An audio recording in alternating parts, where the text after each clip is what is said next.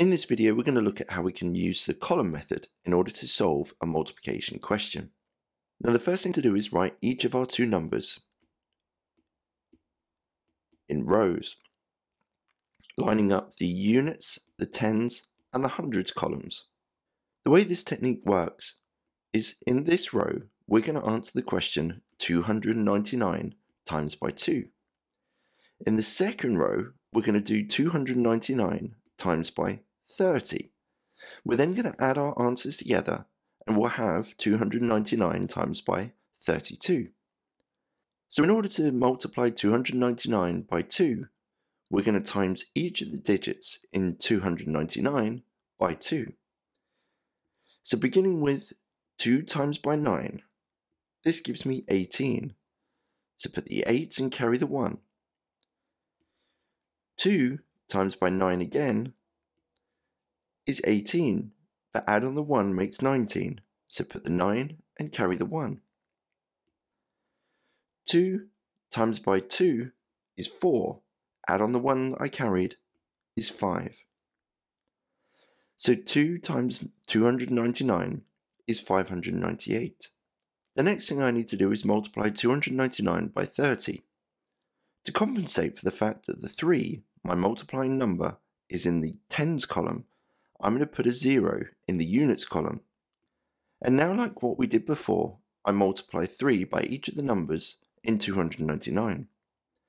3 times by 9 is 27. 3 times by 9 is 27. Add on the 2 is 29. 3 times by 2 is 6. Add on the 2 is 8. So the answer to 299 times by 30 is 8,970. And I need to add these two numbers together to find the total. 8 add 0 is 8. 9 add 7 is 16. 5 add 9, add 1 is 15. And 8 add 1 is 9. Be careful that when you add these numbers up, that you don't add on the numbers that you've carried on previously. Pause the video here and have a go at the question on the right hand side. When you're ready for the answer, press play.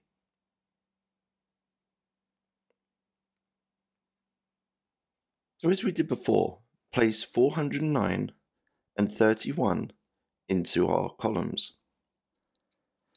The first question that I'm going to answer is 409 times by 1.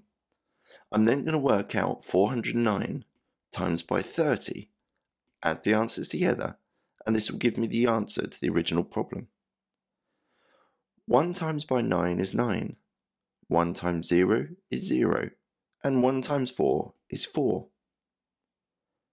Remembering to place a 0 in the first column of the second row, because 30, the 3 is in the tens column, and it will have 0 units. 3 times 9 is 27. 3 times 0, add on the 2, is 2. And 3 times 4 is 12. So adding all of this together gives me 9, 7, not adding on the 2 because that was a carry-on number. 4 add 2 is 6, 2 and 1.